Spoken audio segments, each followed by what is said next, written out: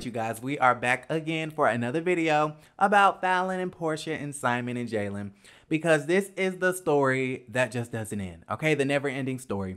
So you guys know that Falynn is on a press tour because she doesn't have a job, she doesn't have a career, she doesn't have money, she has bad credit. Those are her words, not mine, so don't get mad at me. But yeah, she's on this press tour, I guess, to just tell her side of the story, since Simon did, you know, kind of control the narrative on Instagram for a little bit, and she's taking that back. So she did the whole interview with Claudia Jordan and Flop Soul, and then last night she did a 2-hour, very boring and very dry and too damn long interview with Miss Tisa Tells of YouTube. Well, y'all, she had a lot to say, including the fact that towards the end of their marriage, Simon just got fed up with the shit, and so Falynn says that Simon fled to Miami for 2 months and barely checked on his kids, right? So y'all know that Simon, being the very petty second coming to Patricia Thomas, is going to respond to any negative claims about him. And this time he's doing it a little bit different, okay? He's not being extra shady about the situation. But this morning, Simon decided to just post all of his kids all over his Instagram. And his captions were basically like, I love my family, I love my kids, I love spending time with them, etc., this, that, and the third. And I was like, you ain't never post your kids this much, okay? You ain't never talked this much about family. So to me, it's just damage control, right? That's his way of responding to Falynn's claims of, you know, I guess him being like this bad parent. Now, Falynn never said explicitly that the man was a bad parent, but Tisa Tells was the one that was trying to perpetuate this narrative as if he didn't really care about his kids. Well, now Simon is posting his kids, letting y'all know that he is a family man. With that also being said, remember when Falynn told Claudia Jordan and Vivica A. Fox and Selena Johnson and the other woman, okay, Lisa Ray, that Simon told her that Portia fucked his cousin for a Rolls Royce? Well, one of the fans went under Simon's Instagram post and asked him, did your cousin really buy Portia a Rolls Royce? And Simon responded with, show me how smart you are by doing your own research. Which basically tells me that he's not denying it, which tells me that it's true, okay? Now, do I believe that Portia was fucking for a car?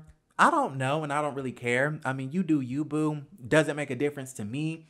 However, do I believe that Simon was talking shit about Portia before he got with Portia? Absolutely, okay? I think he was talking about Portia like a dog, and I hope Portia is listening to all of this chatter, because I don't want her to end up like Falynn. I don't want her to revert back to season 5 Portia when she got a divorce from Cordell, right? And so Portia needs to pay attention, because we all know that Simon is a dirty dog. He needs to be put on a leash. He needs a muzzle, because I don't think his intentions are necessarily the best. And I do think he was talking shit. And so I hope Portia is listening. I hope she's paying attention. I hope she's taking notes. I hope she's prepared to jump ship when it's time to jump ship, okay? Because if he's doing this to Falynn, leaving her high and dry with no damn credit and no job and no money, he gonna do you the same, okay? So I don't know. You guys let me know how y'all feel about that situation in the comments down below. Now, before we log out, I just wanted to very quickly give you guys an update on Latoya Howard and her little relationship to Von Ray. Now, yes, us over here at the House of Aaron did break the news that Latoya and Von were together. I'm gonna go ahead and take credit for that. And, you know, Latoya and Von did a whole vlog about their relationship and mentioned the House of Aaron in it, okay? And they were saying a lot of great things like, you know, I was honest and I was truthful and all of that stuff. And so I really did appreciate that. And I'm not gonna lie, at the beginning of, you know, Latoya's stint on Housewives, I was here for her.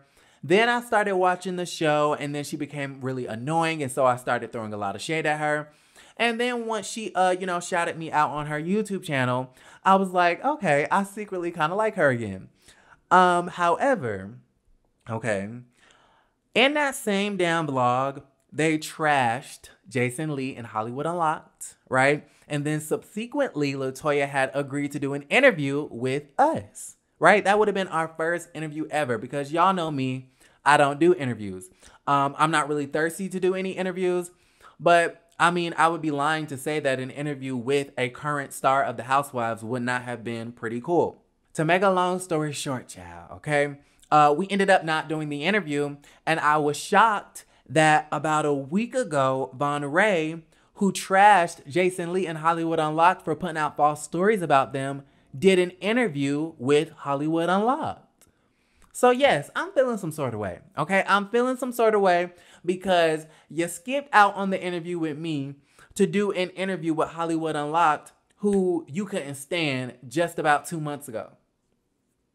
I don't get it, okay? I just do not get it. But anyways, Von went to Hollywood Unlocked and Jason Lee. He basically spilled the tea about him and Latoya's relationship and how it ended. Apparently, Latoya was cheating on him. She was talking to other guys through, you know, text messages and DMs and things of that nature. And apparently there was some sort of situation at a party where Von was there and Latoya's ex Adam was also there. And according to Von, Adam sent over one of his homeboys to go talk to Von. Von was not really feeling the situation. And so after a while, he pulled out his gun, shot into the air, created some sort of ruckus, okay? And this is why Atlanta is the way Atlanta is, because people like Von Ray want to shoot when things are not going their way, okay? And he got arrested, okay? And then I'm assuming soon after that, him and Latoya broke up, So yeah, that's the ending to their love story. So let me know how y'all feel about everything we talked about today. If you guys liked the video, give it a thumbs up, subscribe to the YouTube channel, and I'll go ahead and see you guys a little bit later. Love you, and don't forget to create a great day.